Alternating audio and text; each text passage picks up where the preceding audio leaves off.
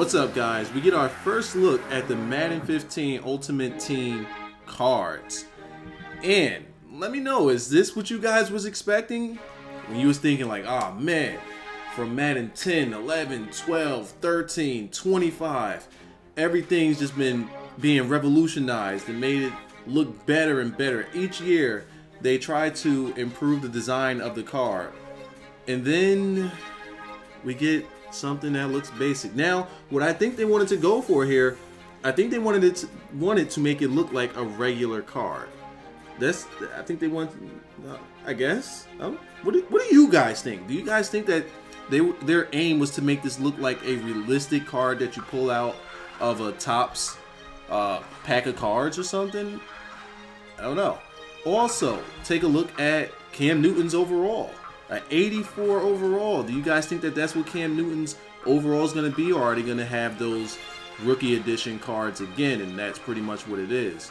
Now, let's take a look at Rod Woodson, a legend, of course. Now, you know we're going to get the different versions of the legend cards. We're going to get the rookie, we're going to get the regular card, and of course we're going to get some super duper OD super special card near the end of the season. What I would like to see is how these cards are their rookie year. And this is something that I was talking about last year before Madden 25 came out. I would like to see legends rated what they really should be rated. Like, no 3 different versions of the same legend. We don't need that. Let me see what the legend should be rated, or was rated, or could have been rated throughout his career. And then later on down the line, when the game's dying out, you bring out that 99 version if he wasn't a 99 type of player. That way, I don't mind that. Next, we see Cam Newton under him has gold, but the legend Rod Woodson has red. Now, what could this red be? I'm pulling strings here. I'm trying to get as much of this out of these cards as I can right now. Usually legends are blue, and I think they're going to probably stick to that formula. But since we have red, does that mean that the red legends might be a different version than the possible blue version? And I say possible because, you know, we're used to getting the blue version legends. I don't know.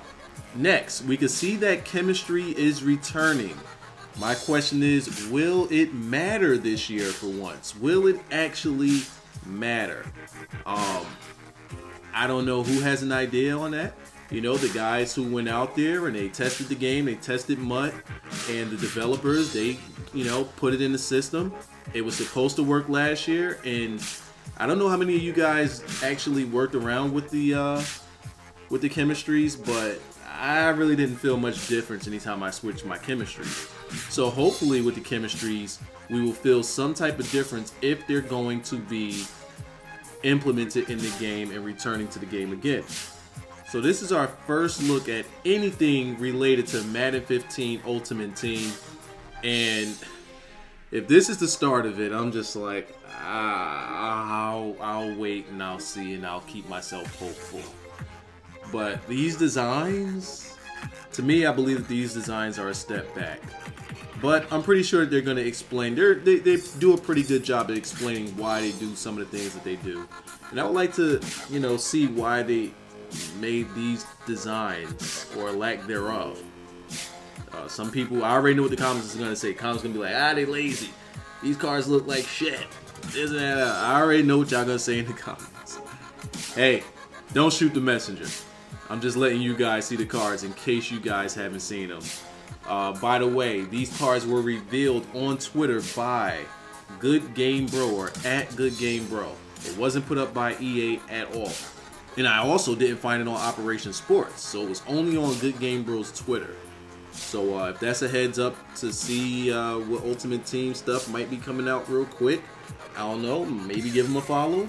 As for myself, you always know that I'm going to deliver some news to you guys as soon as I get it.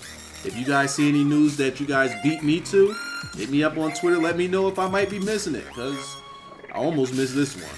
But that's all I got for today. It's Layla's birthday, so I gotta go. Bye.